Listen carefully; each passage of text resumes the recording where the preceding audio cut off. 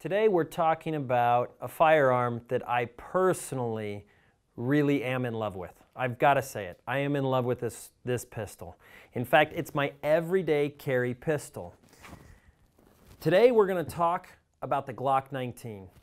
In my opinion, it happens to be one of the best pistols that's out there on the market. It's really versatile. It's got a lot of different features that I like. So let's talk about it a little bit. But first off, we want to make sure that every time we handle our firearms that we're always safe. So I'm going to remove the magazine just to show you I have dummy rounds in the magazine. We're going to move the slide to the rear. We're going to lock it back. I'm going to look inside the chamber. I can physically see that it's empty, but I'm also going to stick my finger in there. Don't feel anything at the same time. This is my personal carry Glock. The reason that I like Glock so much is they're simple. I've told you guys before, keeping it simple is the best thing that you can do. Keep it simple. Glock is one of the only pistol setups that's very simple, just like a revolver. It's basically a point and click when it comes to using it. And so there's 3 safeties that are on this. You have one here on the trigger that stops the trigger from being pulled unless it's actually maneuvered here on the center of the trigger. And then you have 2 internal safeties.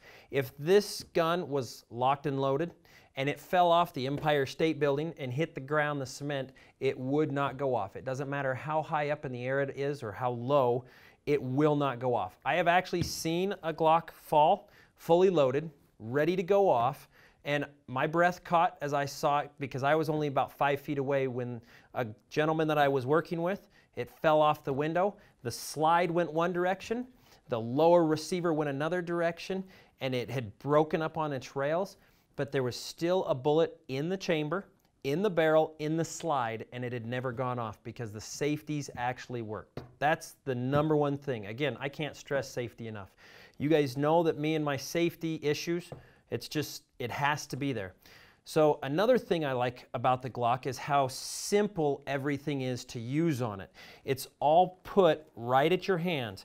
Again, on this side of the safety, or this side of the gun, we have no safeties. It's on the trigger.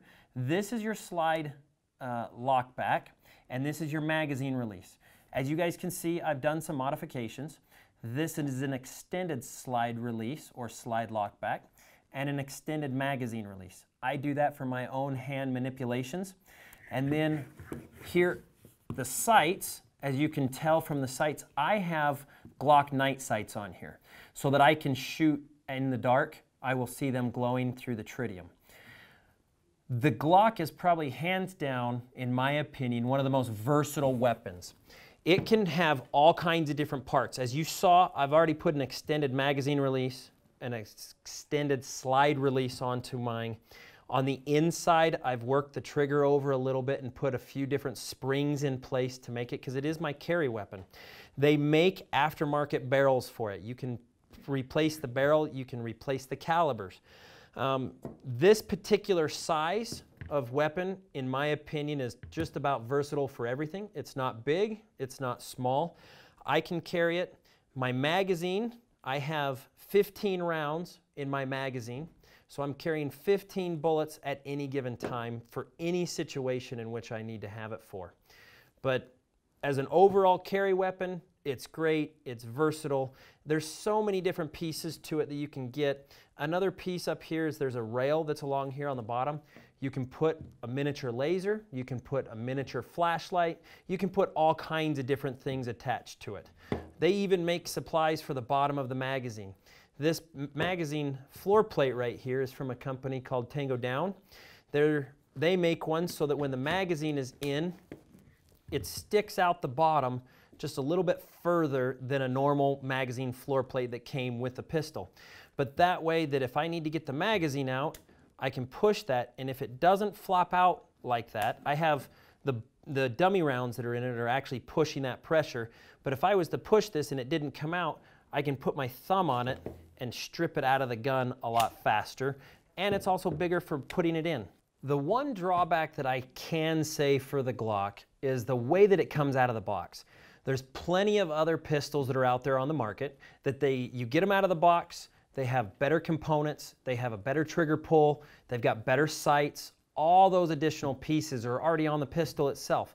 So if you're buying it, you're going to get a really good pistol other than the Glock out of the box.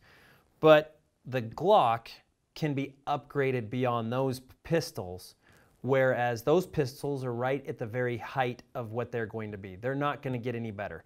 We can change this Glock 19. I've set it up for my personal carry, as you can tell.